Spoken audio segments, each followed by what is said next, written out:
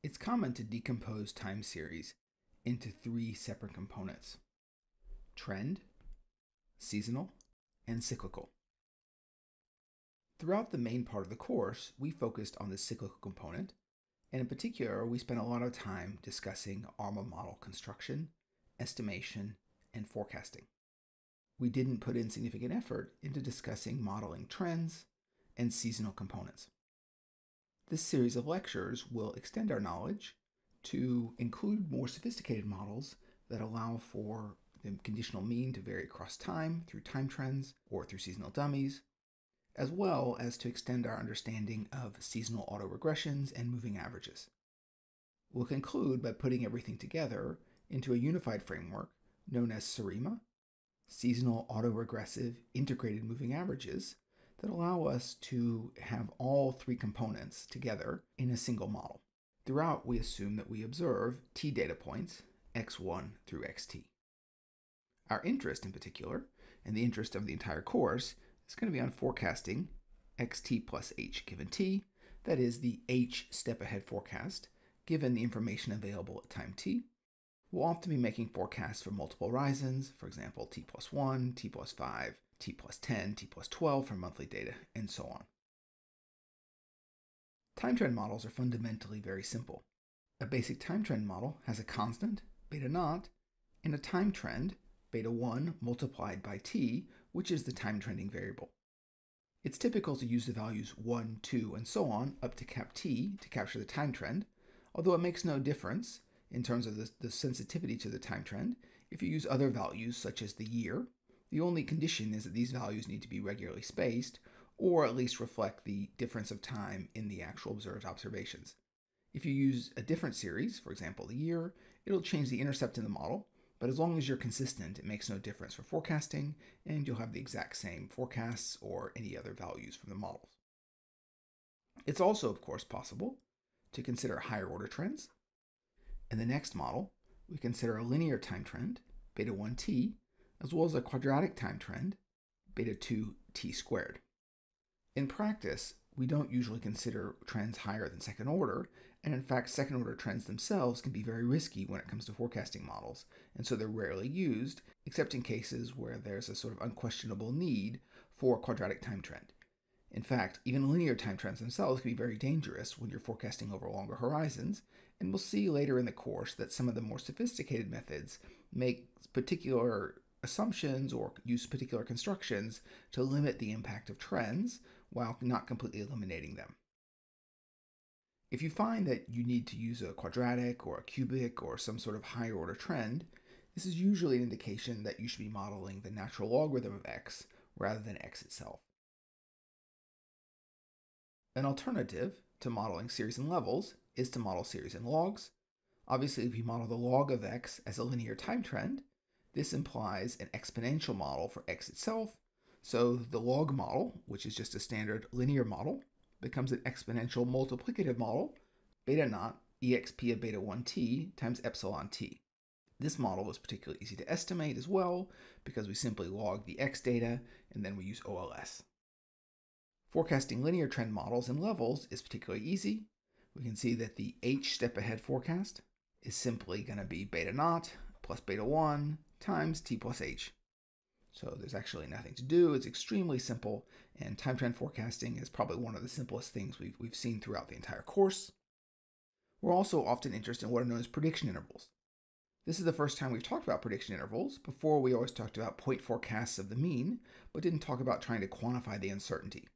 Prediction intervals are standard in many forecasting applications where you want to have some measure of how certain you are about the future value. It's common, for example, to use a 95% prediction interval. A 95% prediction interval should contain the true value 95% of the time. Throughout this set of slides, we'll make a simplifying assumption that the residuals in the model are normally distributed. This, of course, lets us use the quantiles of a normal distribution. In the case of a time trend, the prediction intervals are particularly simple. They only depend on the forecast value, xt plus h, 1.96, which we know gives us the 95% quantiles, the quantiles that give us the 95% in the center of a normal distribution. So we do 1.96, 1.96. We know that the area in the center of the normal is 95%. And then sigma. So in fact, the prediction intervals of a linear time trend model, if we have a trend, say, for example, that is increasing over time, that the prediction interval is actually constant around the trend. This is mostly a fact of we don't have any autoregressive or moving average dynamics in the model, and so residuals don't persist across multiple periods. This, of course, is a simplifying assumption, and once we move to more sophisticated models that include both time trends and cyclical components, this won't be true, although the time trend itself won't add any particular complications to the construction of the forecast prediction interval. When we have exponential trends, we need to make some additional assumptions, or at least make use of one essential assumption. The assumption we use, or is consistently used, is to assume that the errors, again, are normally distributed, mean zero, and variance sigma squared. Once we have normal residuals of the model, we're going to have that the actual forecast variable ourselves, that is xt plus h given t, is going to be log normally distributed. This is a really simplifying assumption. In particular, we know that if xt plus h is normally distributed, if we take the exponential of it, which of course this is just exp of the natural log of x hat t plus h given t, which is just x hat t plus h given t, then this will be log normally distributed with the same parameters. There are two options to construct forecasts when you have modeled the log of the series rather than the level. The first, and in practice a very common assumption, is to use the median forecast rather than the mean. The median forecast is extremely simple because it's just the exponential of the forecast of the log variable. So I could have written this expression as the exponential of, if I take log x hat t plus h given t, and that's it. So in other words, I just construct a standard forecast of the model, and instead of worrying about any Jensen's inequality or any other things, I just exponentiate it. Under the assumption of normality, we have that x hat t, the log of x hat t plus h given t is normally distributed. So we know that the mean of it will be equal to the median. Nonlinear transformations like the exponential preserve quantiles. They don't preserve moments, but they preserve quantiles. And so the median of the log of x hat, when I exponentiate it, will also be the median of x hat. This is a simple assumption and doesn't require us to have any knowledge about the variance, which would be another parameter that we'd have to estimate when we want to use the alternative method. The alternative method uses the mean. In particular, it exploits this relationship that I just mentioned, that if the log of x hat is normally distributed, then x hat itself is log normally distributed. Well, we know that the mean depends on the mean parameter, beta naught plus beta 1 t plus h, but it also depends on half the variance. So we have to inflate the mean by this term. This happens, of course, because the exponential is a convex function, and Jensen's equality will tell us that the expectation of the exponential is larger than the expectation, is larger than the exponential of the expectation.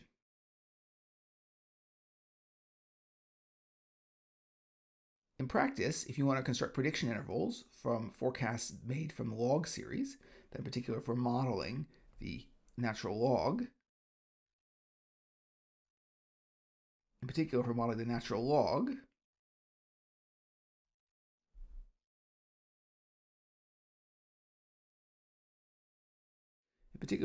natural log, x hat t plus h given t, then the prediction interval is just the exponential of the original prediction interval of the log series.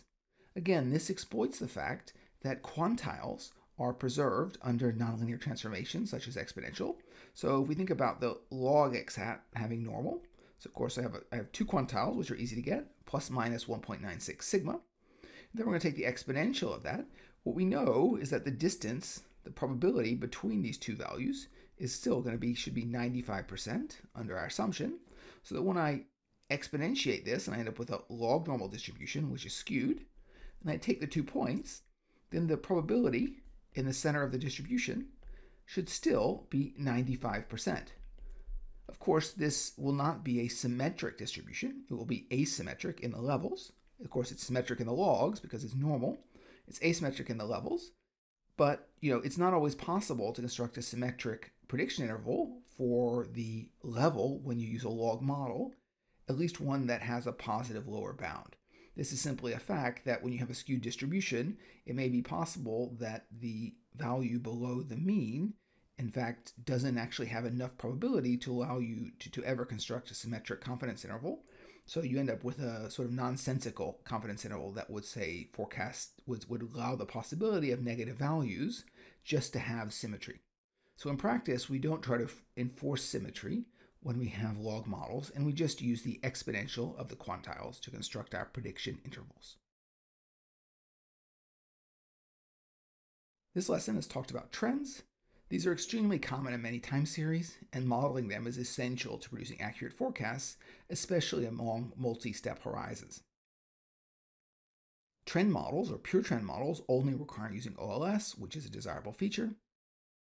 In practice, we try to limit trends to linear models in forecasting. In practice, we try to limit trends to linear models in forecasts. High-order models tend to produce forecasts that have become very wild, especially at long horizons. And if you find you're looking at a high-order model, it's useful to consider whether it's possible to log the data first, which may require a weaker specification of the trend. Again, one of the key choices, which we talked about in this section, is whether you forecast the level or the log. Forecasting the log is extremely common because we know that, of course, if we log the data and then if we difference it, we get the growth rate. Log is usually something we want to do when we have series that are strictly positive.